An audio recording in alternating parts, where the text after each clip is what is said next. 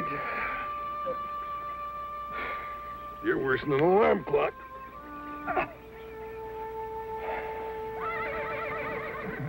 Lassie, you go get the horses. I'll get some breakfast.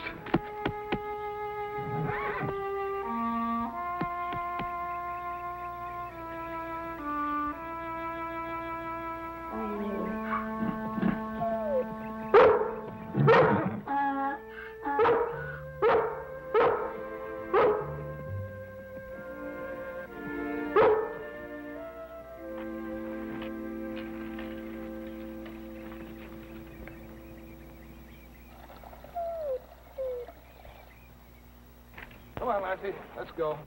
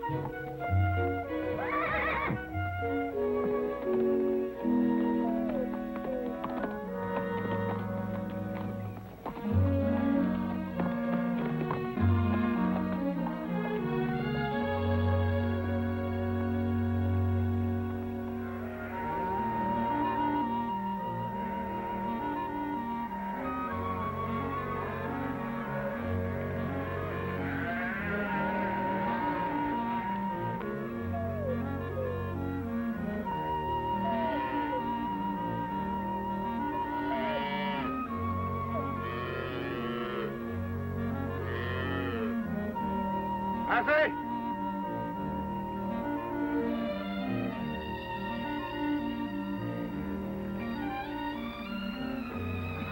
Yeah, good use of the grass, Lassie. Counts right in the limit.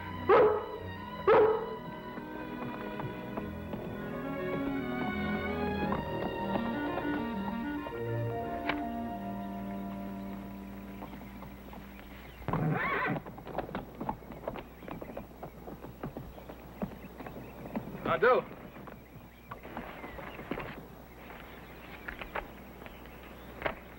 Mr. Hines? Yes, I'm Roland Hines. I'm Corey Stewart, assigned to the range survey. How are you? Fine. Oh, that's my son, Chuck. How are you, Chuck? What's your dog's name, Ranger? Lassie. Lassie, meet Chuck. What can I do for you, Mr. Stewart? Mr. Hines, as you know, all of the ranchers in your area have agreed to cut back the grazing herds 10% this year. And you come snooping around here to see whether we did it or not. I'm not snooping, Mr. Hines. This is national forest land. I'm making an actual count in accordance with the terms of the agreement. So far, everyone has complied. The other ranchers have accepted your planned grazing foolishness, but, Mr. Stewart, I don't go along with it. Well, the size of your grazing permit is based on research from tests made right here in this land. I'll get my map and we'll take a look at them. I think you should see these tests. You won't need your map, Ranger. I know where they are. I'll show you. Well, thanks, Chuck.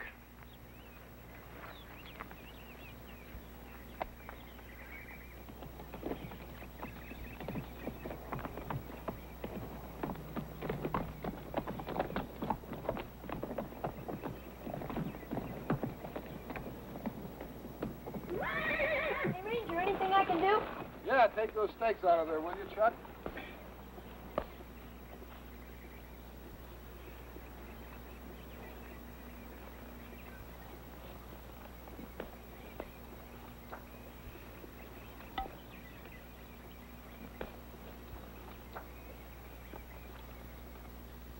Thanks.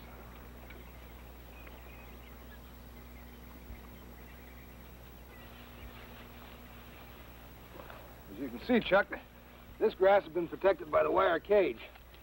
Now, the rest of the grass in the range has been grazed on. Comparison is going to show how well the grass is being used.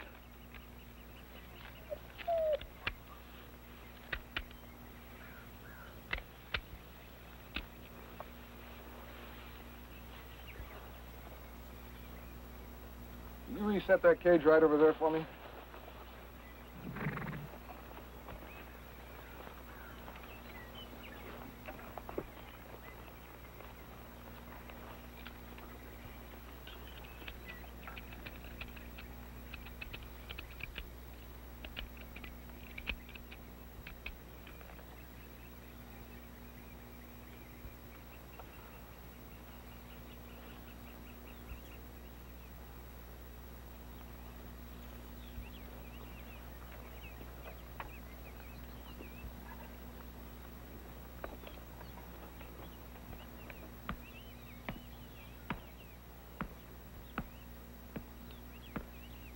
Chuck, where's that trend plot?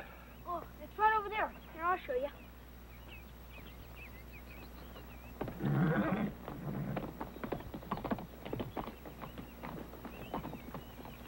What are the pictures for? They'll be compared to the pictures taken the same spot last year. Well, can you predict anything now? Not until we get the lab reports. You see, the size of your herd this year was based on earlier tests. Come on, son, let's go. We've spent enough time here. Goodbye, Ranger. Bye, Chuck. Thanks for your help. Goodbye, Lassie.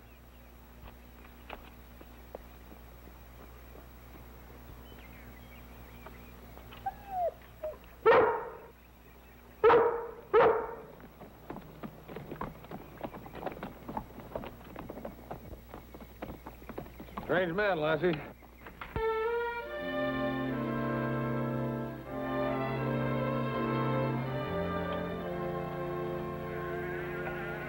Dad?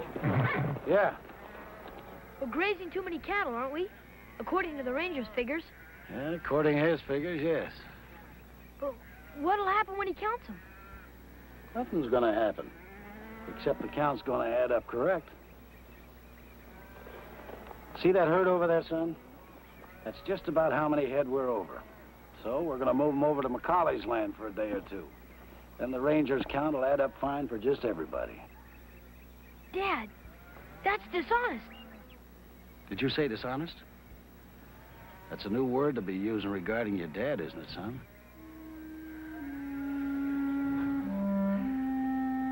Chuck, let's look at the right and wrong of this situation.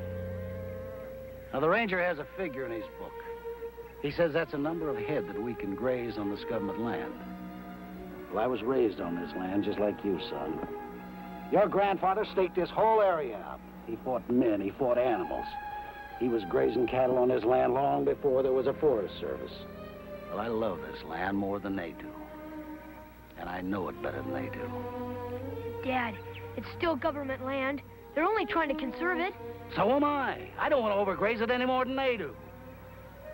But they get their figures out of test tubes and textbooks. Now, who's a better judge, me or them? You saw him taking pictures. He's gonna judge this land by pictures? I stood on this land and I judged it with my own 2 eyes. I think this grass is good enough. They're gonna increase our herd next year. Dad, we've got too many this year. Chuck, let me tell you something. When you've weathered as many blizzards and droughts with these cattle as I have, you're gonna realize that a man must stand on his own judgment. He's gotta stand by his own decisions. Let's get this herd over to Macaulay's. You take that side.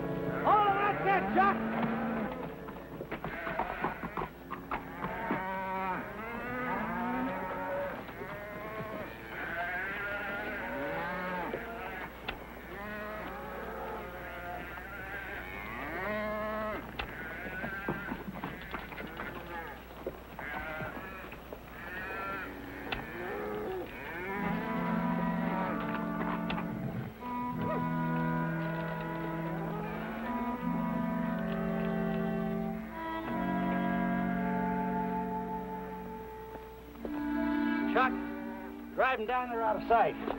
I'll grab that little group down at the lower end. We're all finished here. We'll just put the wire back. Nobody be the wiser. Especially that ranger. But Macaulay's land is private. We have no right to be on it. Macaulay doesn't even graze his cattle there because of those danger spots. Now, look, son, I've reasoned with you all day. The danger down there is overrated. Now, get those cattle moving. Chuck. Look, son, I'm a little on edge. When we're all through here, we'll talk some more about it, all right? Yes, sir.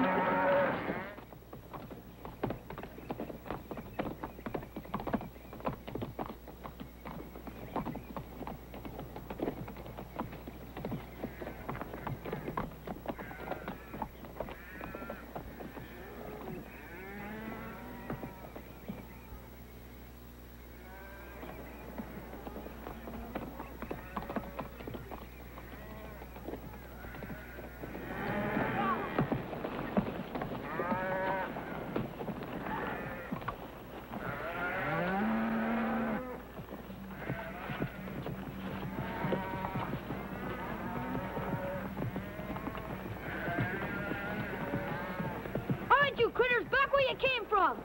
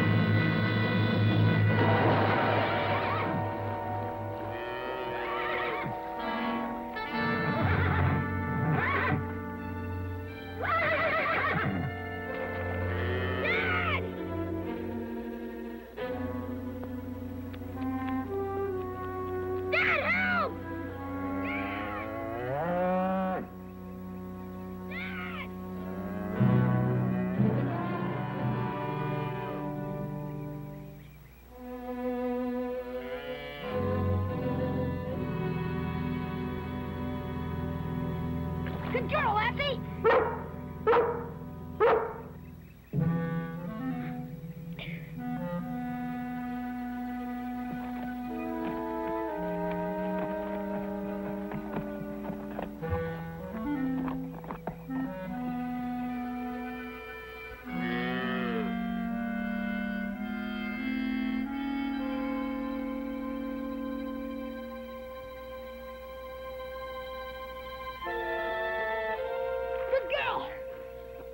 Get her back up, Lassie!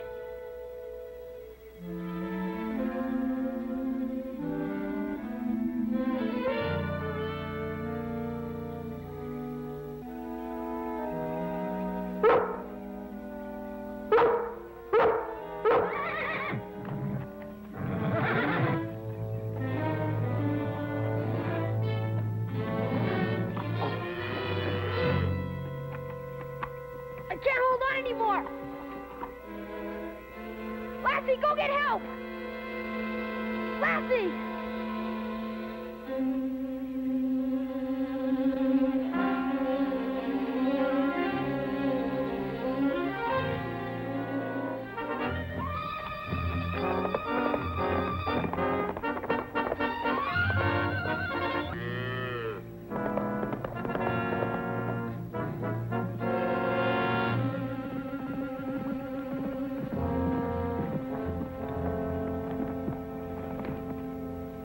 Take it easy, Chuck. We'll get you out of there.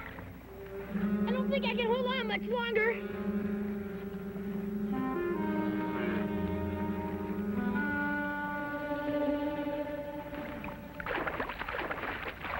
Hang on tight now. I can't, it hurts.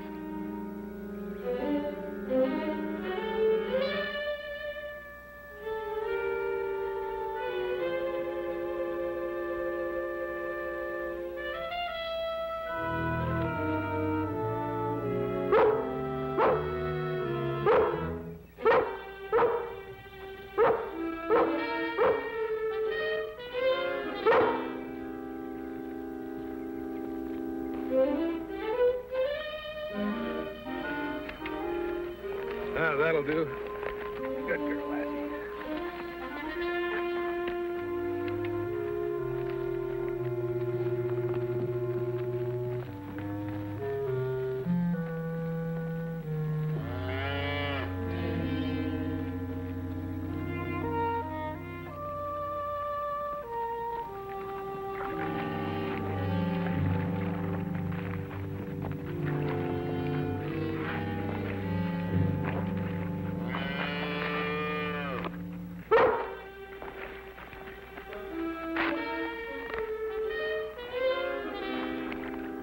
good hold on that, Chuck. Put your arm around that calf.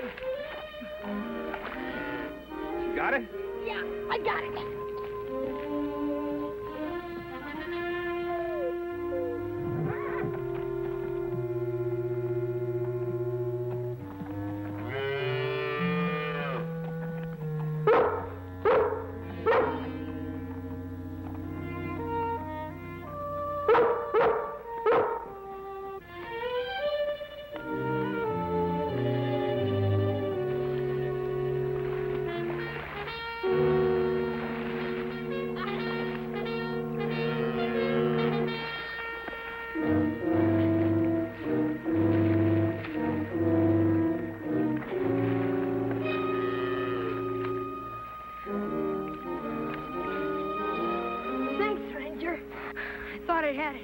Here's a girl to thank. She did practically everything.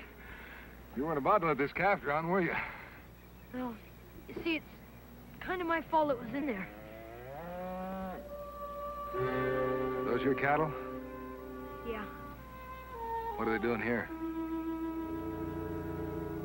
You'd rather I talk to your dad about it? You like traveling? Yeah, sure. Okay. Go on, get on home. Come on, get home.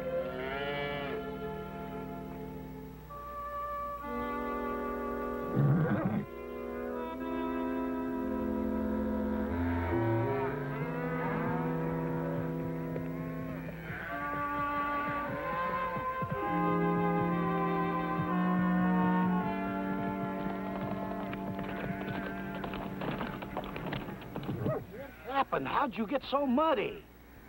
Ranger, Stewart, and Lassie, they pulled me out of the sinkhole. Me and a calf. Well, are you all right? Chuck wouldn't tell me anything, Mr. Hine. But according to my map, that's private property. It belongs to Mr. McCauley. The fence was cut, and those cattle have your brand on them. Well, I guess that tells about everything. I was gonna hide those with them. It's just about the number I'm over. I didn't cut my herd according to the permit. Well, you said it was dishonest and illegal. It was. You said it was dangerous. It was, son. It was almost fatal. Well, I suppose there's other consequences. Not if those extra cattle are off the range by next week. Ranger, we both want better grazing land, right? That's right. Well, I realize that we can do a lot more by working as a team. Dad, I disobeyed. Brought the other cattle back to be counted. You know, son, I think we both learned a big lesson today. Thanks to Lassie and Ranger Stewart. Thanks. Let's get you in some dry clothes.